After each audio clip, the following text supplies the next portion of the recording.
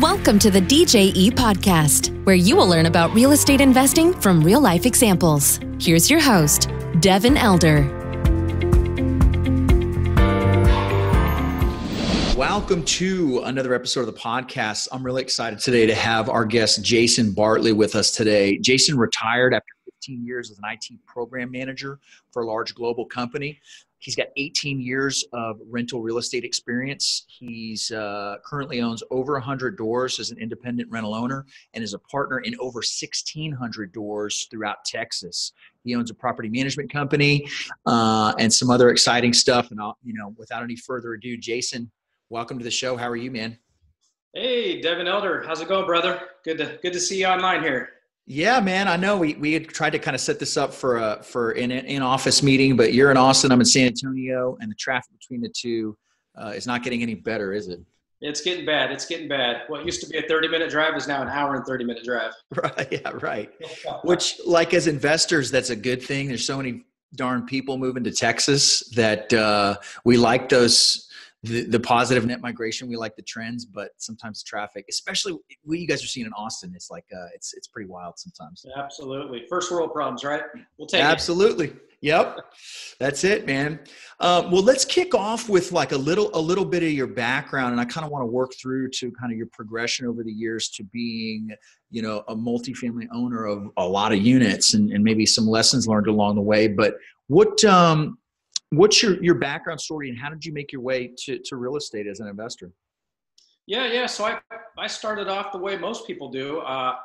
I was, a typical normal middle-class kid, went to high school, and I said, what after that? And, your parents guide you in the direction they know best. So they said, hey, go to college. And that's what I did. I was the first kid in my whole family and extended family to go to college. So went to college, got a management information systems degree, and then got out into corporate America, and I went right into to project management, IT related, and then into global IT program management, and did that for about 15 years. But as soon as I got into corporate America, I knew right away, looking at my boss, my boss's boss, of, hey, here's the path for me.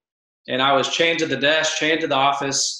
And I knew that wasn't my path, but I didn't know what my way out was. So I kind of, that was back in 2007. You remember all those house flipping shows, right? That's right. Yeah. Yeah. That's what got me off my rocker. I got real hyped up on all those shows, and I said, hey, here's the ticket. I found it.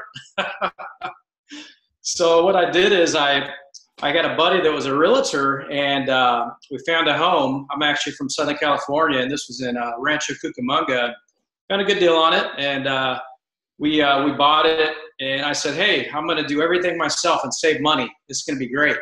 Classic. I'm not going to hire out, spend any money. So yes. I had my friends and family over there. We did all the rehab. Should have been, and you're an expert in this arena, but it should have been 2 weeks. It took us 3 months, and I barely got out with a little bit of equity as the market was coming down over there. So I didn't want to do that again. 07, yeah.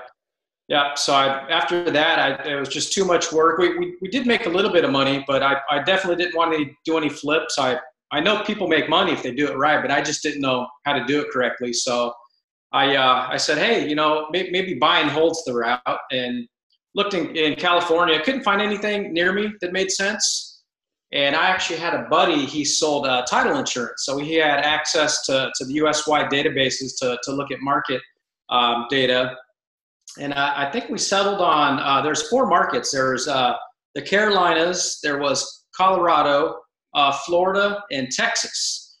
And it just happened to work out. I was searching Austin, Texas, I fell on and found a 4-plex for sale and analyzed the heck out of it. I must have spent 3 weeks on it, petrified to put in an offer. This is my first rental. Scared the bejeebus out of me. But finally, I just said, hey, I had a bad day at work, and I said, if not now, when? And put in an offer and got an accepted offer on that 4-plex. So that was my first real entry into buy and hold. Yeah, outstanding. That first one can be terrifying. Was it? It was occupied, and was it in good shape, or was it a big rehab component to it? Yeah, no, it was in pretty good shape. No major rehab, Class C, working Class C area in Austin, Texas. And I still have it to this day. It's a little cash cow. So no Yeah. major rehab. 1985 asset. So pitch roofs. It's a good property. Yeah, no doubt. In Austin, Texas, beautiful. Now, did you set out from day one to be the manager on that property? You know, fourplex is a little tricky with management in terms of, you know, do you want to pay the 8-10% to third party and kind of eat into your cash flow, or do you want to be the one signing leases? How did you approach that?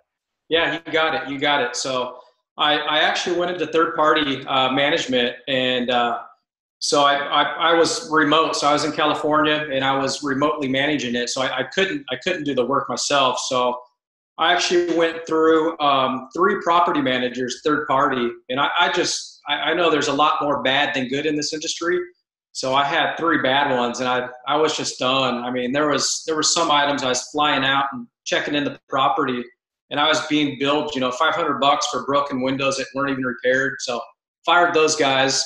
Yeah. Next guys, was communication. I had tenants leaving due to poor communication. I said, hey guys, it's not rocket science. I want good rates, good service, and communication. So by the third one, I was kind of fed up, and I said, hey, I'm gonna start my own management company and hire somebody. And this is after I acquired a few more rentals to go ahead and manage my own personal properties. So that's kind of what I did, getting into the third party game. Yeah, no, that makes sense. And that's got to be tricky doing it when you're that remote. In Texas, sometimes we joke about California owners. I guess you were the California owner at the time, right?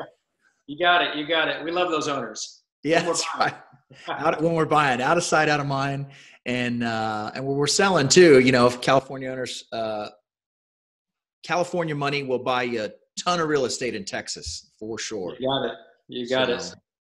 So that's, obviously you still have that fourplex. So, I mean, it couldn't have been too bad after a while. And I mean, I'm sure you've seen some really tremendous appreciation over that time, no? Yeah, absolutely. And speaking of California buyers, I just sold one complex and I rolled it into some passive deals. We could probably get into that in a bit, but I mean, I love them. I know them, and I stuck with it because it was so easy. And Yep. The cash flow was great. I had, at that time, that's all I knew. So I figured instead of having a single family home, if one unit goes vacant, I'm still 75% occupied. Yeah. So I love that aspect. And then just the amount of equity that I came into when we bought it right. And the cash flow was amazing around that time, from 20, 30, 40% cash on cash. And Outstanding. I was going down the standard, just Fannie Mae route. I got my 10 Fannie Mae loans, the first, 4, I think at that time it was 20% down, but then I got penalized once you got above 4 properties. They move it up, and penalized for multifamily. So they kick up the down payment to 30% at that point. But Right. That's kind of all I knew. So I saw that first one work, and then kept buying after that once we got enough cash flow saved up from that initial one. So it was a real slow start. I mean, I think the next one I bought was 2 years later with that cash flow. Yeah, it definitely takes. So, kudos for taking that first step, because I think that's often the hardest, right? Like that first deal. And it should be terrifying because, if you don't have the skill set or track record, you don't want to lose your own money, or especially other people's money. But getting over that hump, getting that first one done, I think it puts you, I think about it like going from 0 to 1. There's a lot of people with 0 investments in real estate that want to be a 1 or 2 or a 10 or 100, but they just never get over that hump. So, you get over that hump, and then another thing I heard is you rinse and repeat. You're not out there trying to try every strategy under the sun. You go, well, this worked. Let's do it again and reinvest profits. And you just can't say enough for that approach of doubling down on what works and let cash flow pile up and keep buying more of it. I mean, that's how these empires are made. So that's awesome. How did you, from the beginning, starting with these fourplexes, did you have a big goal that you wanted to get into larger multifamily someday, or did this kind of unfold naturally as you went through the process? Yeah, it was a natural progression. I kind of learned, through podcast and reading. So I didn't have any formal training. I just knew what I didn't want, which was corporate America and the golden handcuffs. Yep. And after that first one, I kind of saw, hey, maybe this is a way out. I never thought it would actually happen. It was just nice to get a little bit of passive income to help pay some bills. And after that first one worked, the next logical progression is to buy another one. So I did that. And then, by that time, every year I would have enough cash flow to buy another property. So next 3 years, I bought a few more duplexes. And then after that, about every 6 months, I would have enough cash flow to buy another property. So it's like a big snowball. It started off really slow. And then once I got to an inflection point, it was kind of like an exponential growth at that point. And then I had like something like 13 fourplexes, a bunch of duplexes, a few single family homes. I was buying everything that I could at that time in Austin. And then along the way, I knew the pain point in property management, and I had people reaching out to me just because of my network and the contacts I made saying, hey, Jason, sounds like you know what you're doing. Can you manage our property? So I kind of just, got pulled into third-party management as well for other individuals. And it's not a lot of money in that business. It was kind of just, something we do on the side. But we had the infrastructure and process in place, at least for the small stuff, the 1 to 4 units. Sure. It just grew from there. So it was definitely not planned at all, just kind of a natural progression. Yeah, that makes sense. Do you guys still do any third-party management for other owners? Yeah, we do. I'm not really pushing that side of the business to bring on clients. We know where the wealth is built is kind of what we're doing, and growing the personal properties that we own and syndication side. Yeah, no, that makes a lot of sense. I love the snowball aspect of it. My story is kind of the same of starting at zero and you just let cash flow pile up and boy, you get a handful of properties cash flowing and you're right. You see kind of this exponential amount of money coming in, you just keep reinvesting it, so that's fantastic. What got you into, maybe we could talk a little bit about kind of your transition to some of the larger multifamily stuff. Let me ask real quick, what's your portfolio look like today on kind of the larger multifamily side? I am lead in 2 smaller properties. So my largest sponsored property is a 77 unit in San Antonio. And I am looking for my next deal.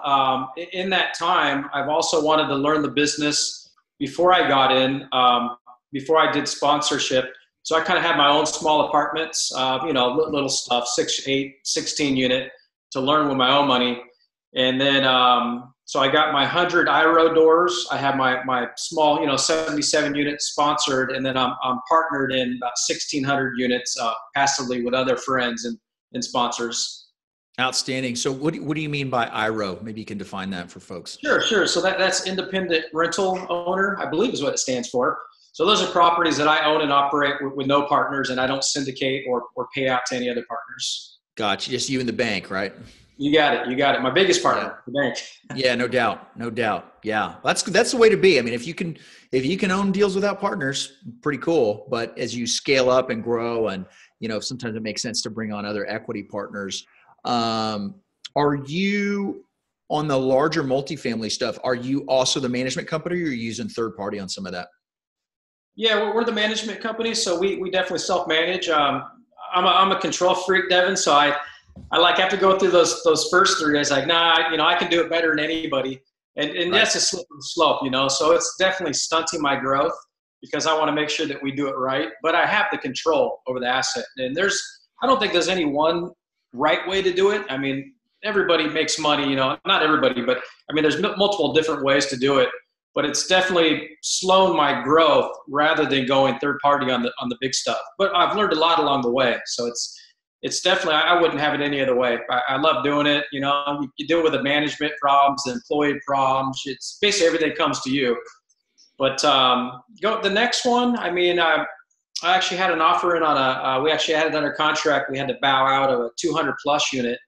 Yeah. But if I go that big, I may consider the third-party model. I'm still toying with that, whether I want to keep going this route, whether I want to go completely passive or still do all 3. I mean, I love the passive side. You don't do much in checks, but I mean, you get bored after a while, right? So I don't like sitting around doing nothing. So you talk about first world problems, retired and bored.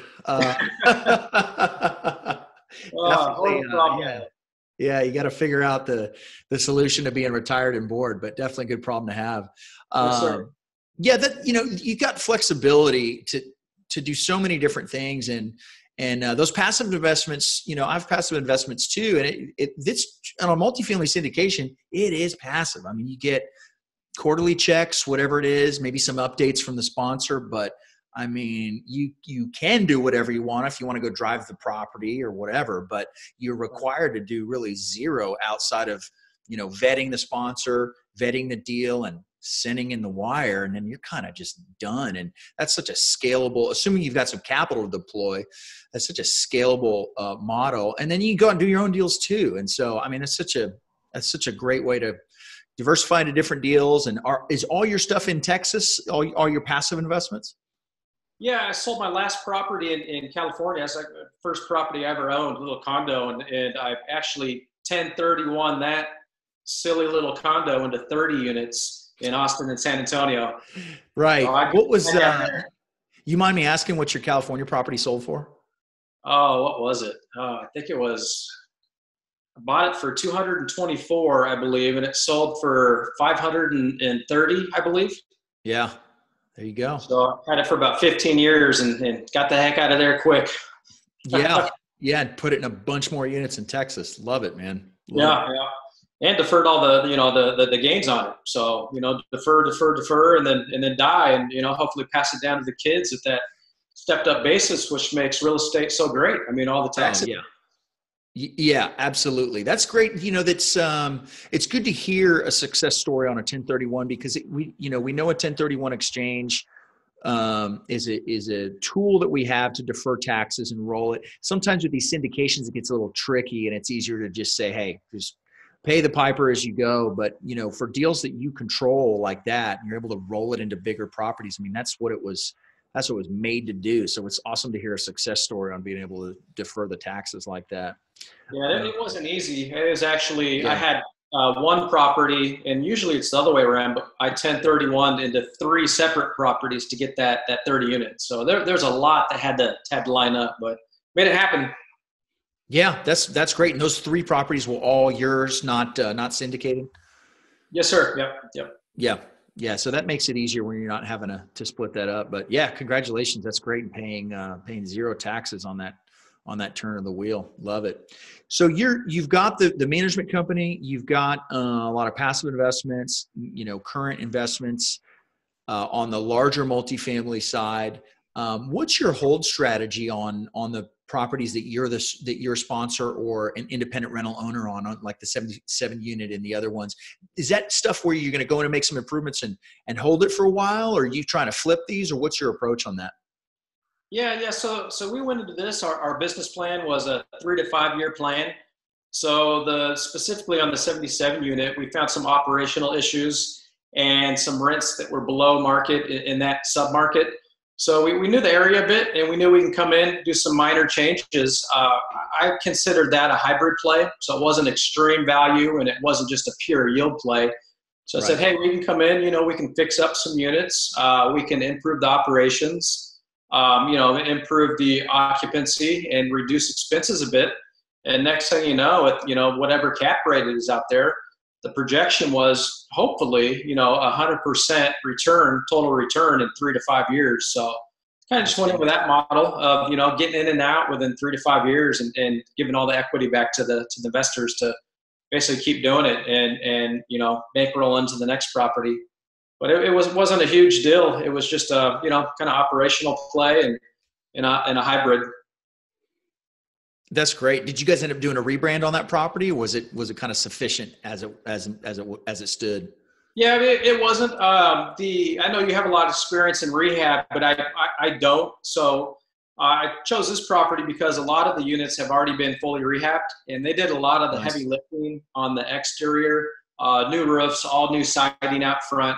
I think there's about 15 units that were original units. And those were actually Saha units. And this is that's San Antonio Housing Authority for those that don't know. And it's like stepping back in time going in those things. It was built in 1972 and everything original in those things. No kidding. Wow. Yeah. I mean, I see a lot of old beat up units that need to be renovated, but rarely do I see 70s vintage property untouched. That's pretty interesting. Yeah. Yeah, it was. I think except for the dishwasher and the refrigerator, everything else was straight out of the 70s. Yeah. Do you have any shag carpet in there? I mean, No shag carpet, luckily. yeah.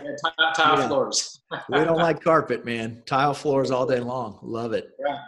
That's great. So, and that's a great projection to have, returning equity, basically, a 2x equity multiple in 3, 4, 5 years. That's a great return for everybody. Can you go into detail on how much equity you raise, how many investors you have on that project? Yeah, sure. So we did a 1.4 million equity raise on that.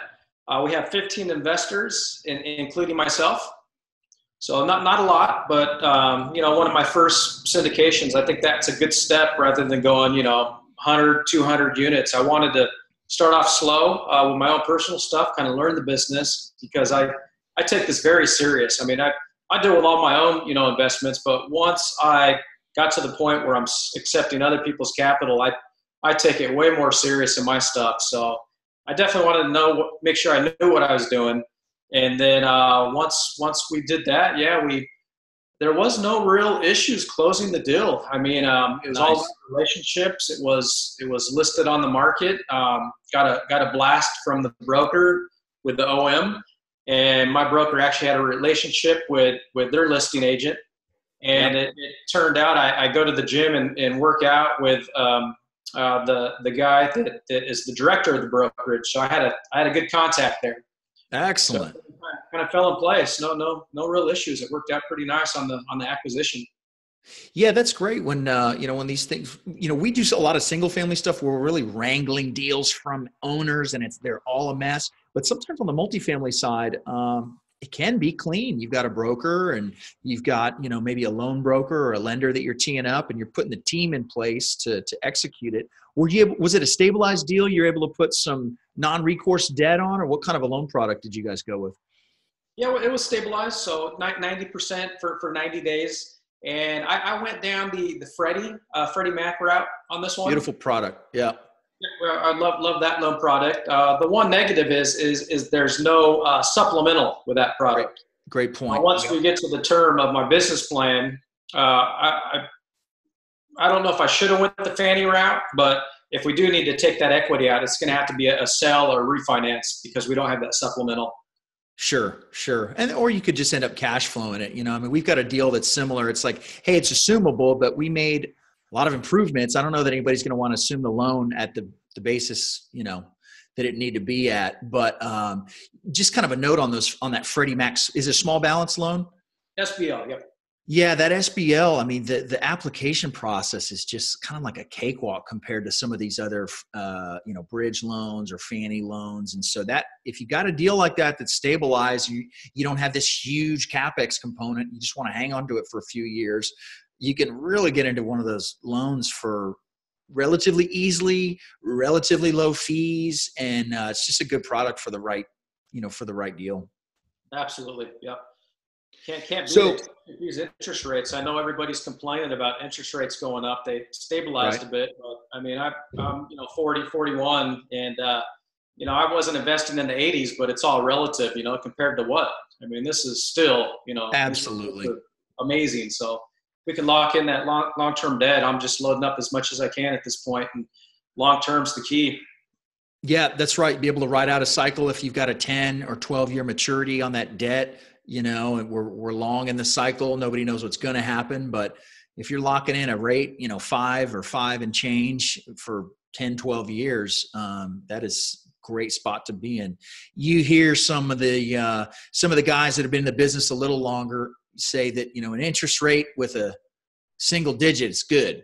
We're over here pulling our hair out over seeing rates over 5%, but they're not 15%. So yeah, that's right, man. We got a lot to be thankful for. So you built this up I love that your story is kind of this organic growth. It wasn't, if we all walked into this thing with millions of dollars and a family that grew up with it or whatever, that's one thing, but kind of creating it from scratch is a really inspiring story, and snowballing it and building to where you're at now.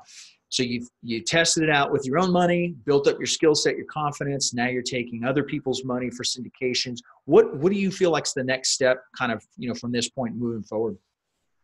Yeah, the next step. So once I got to 100 IRO doors, I had 20, loans coming in. I don't know how many utility bills, when tenants would vacate, you'd have all the utility bills, the electric, all the water at turnovers, all the different insurance policies. So I know people say you'll get to a point where you want to have more under one roof. And I finally got to that. It was about 100 units. I just had way too much admin stuff to deal with. Sure. So I said, I can't keep growing this way. I have to look at bigger. That's the only way to really grow. So that's when I started getting into the smaller apartments, seeing how that worked, a little bit bigger, 77 unit. And right now, I don't know, to answer your question, I like the passive side, but I think I am looking I think I want to do at least one more deal, 200 plus units, and keep growing and sponsor another deal. It's fun. It's not all fun and roses. Excuse me. I learn, there's issues you have to work through, but I love the business. Compared to where I came from in corporate America, I know I never want to go back there. So I'll do whatever it takes to make this real estate thing work. Once you get a taste, once you cross over, it's like it's a completely different world. I agree. There's stresses associated with it and so forth, but I would never go back. Yeah, I totally agree. So, and I think growing, guys like you inspire me. So I see where you started from and how far you came now. I remember you helped me out, full disclosure, on some due diligence on one of my small properties. That's kind of where we met. We've known each other for quite a few years. And seeing you grow and definitely grow into the bigger stuff. I think that's just the next logical progression. And it's awesome to have so many friends in the industry, because you got friends that push you, inspire you, and you see what other people can do. And, if these guys can do it, I can do it. Anybody can do it, really. So I think that's great. I've got so many people that I feel the same about, like, man, just people that have maybe a little further down the road than me that have been so inspiring and just frankly so helpful too, kind of help each other along. And it gets to be a small world kind of in the bigger multifamily space. It's funny. There's kind of a handful of brokers, handful of owners, everybody kind of knows each other. So what I wanted to kind of ask, because you hear a lot of podcasts and everything about all the great things about real estate, depreciation and cash flow. We're buying B and C properties, which, typically means 70s, 80s construction. It might mean, kind of workforce housing. Sometimes you got some interesting characters that you get to interact with. Do you have any like C-class stories over the years that, that kind of stuck out that you don't mind sharing? Any kind of craziness that's happened on one of your projects? And if not, that's fine. I get it. But I've certainly had a few interesting stories over the years. Yeah. I think this has happened to quite a few people. But, as I was going in and touring properties, I actually did go into one unit. And I don't know if the manager didn't give notice to all the tenants that they were going to do a tour.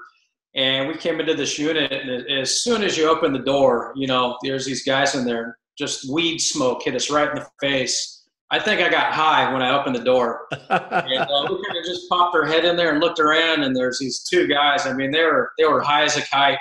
They're just sitting on the couch with the bong on the table. And they kind of, they didn't even look scared or surprised. They kind of just looked at us. We said, sorry to bug you. And we closed the door. It's like, okay. I'm sure that happens to a lot of people. That's a funny one to run into. No doubt. If somebody's listening to this podcast in 2022 or whatever, they're going to go, so what? Pot's legal everywhere. What does it matter? Right. But, at the time, and at this time, at least in Texas, still not legal. We'll see what the future holds. But yes. So there's definitely some characters sometimes on some of these properties, and that's just kind of part of the business. Any advice you would impart to anybody that's looking at kind of self-managing on the multifamily stuff? Is there anything, you've learned so much over the years actually doing these things and having hands on these properties, any kind of recurring themes or things that have helped you that you might pass along to somebody that's going to self-manage? Yeah, I kind of learned organically and slow. So I was the guy out there swinging the hammer. I basically did everything. I mean, I was the manager. I came out for the 2 a.m. Toilet overflowing calls, and this is on the small stuff. So I kind of learned the ground up. So I knew when I needed to contract out stuff, whether or not I was getting a good price or being taken advantage, and knowing what the cost should be on certain things. So for me, I kind of just learned that way, and then. I mean, really, I don't know. I know you had the philosophy where you're a third party guy, and that's helped you really grow. Self-management on the smaller stuff, it was a lot once I documented, because initially when we first started off, it was just, kind of, here's how you do it. We talk through it. We run into a problem. We say, hey, we lesson learned. You don't do it that way. Sure. But once I got my operations manual put together with specific steps and all the process and procedures clearly documented, that's what really, I think, took us to the next level of being more of a professional third-party manager. So right. we learned the hard way on all my personal stuff. But on the bigger stuff, that's a whole different ballgame on that side of the management fence. So I kind of just talked to a lot of other self-management guys that own and operate their own property, and got a lot of good feedback from them. And the same thing, I had to put together a whole separate operations manual just for the 5-unit and above properties, because it's a whole different beast. So I think the key for me was clearly identifying processes and procedures. Sure. To grow the property, and every possible problem or issue you can encounter. Hey, here's how you handle it. Go to the operations manual. Here's what you do. And that way, once we get another property, it's going to be uniform against, across the whole portfolio.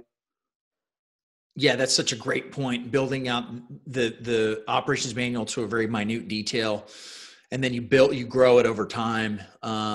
You have to do it. I mean, somebody's got to have the expertise on the property, and it might be third party. If somebody's got 20 years experience, it might be you that's built your own experience up, but somebody's got to have, the experience and to know how to handle a lot of these things, because, you put 100, 200 people together on a couple of acres living together, life's going to happen, right? I mean, that's just the way it goes. Right. One more question I want to ask kind of along that route. People are just the key to any business, right? I mean, bottom line, you got to have processes and procedures and so forth, but the people that you end up hiring are really going to make or break any business that you're in. Any hiring tips that you found to be helpful over the years, having done a lot of that yourself? Yeah, I mean, I started off, I'm still working on hiring, to be honest. So every day I learn and I grow. So, I mean, there's people that slip through the cracks. We think they're great up front, but a few months down the road, they turn south or they get an injury. I honestly don't know the answer to that.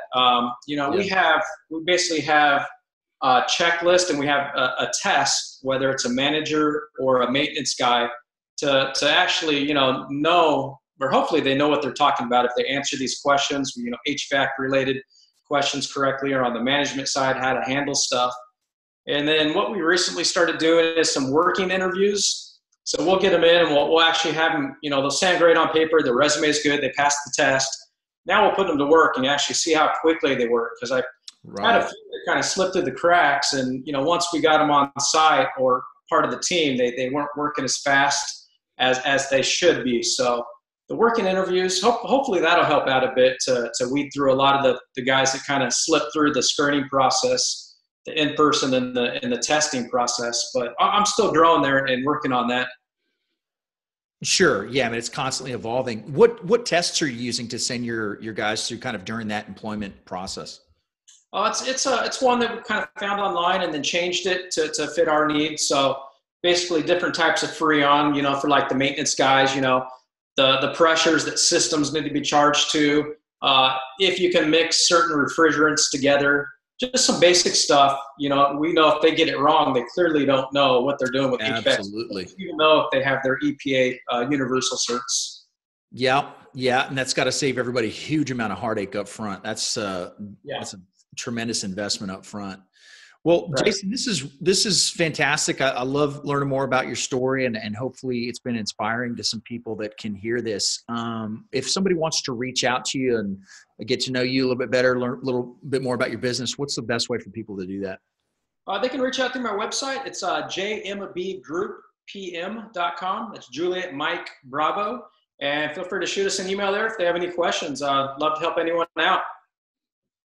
Awesome. Jason, thanks so much for sharing your story and your wisdom with us. We'll put the website in the show notes for the episode. And best of luck on the next acquisition, man. I'm sure you'll get it here before too long. Awesome, brother. Talk to you soon. Thanks, all right. bud. Take care. Thank you for listening to the DJE podcast. For more information, please go to djetexas.com.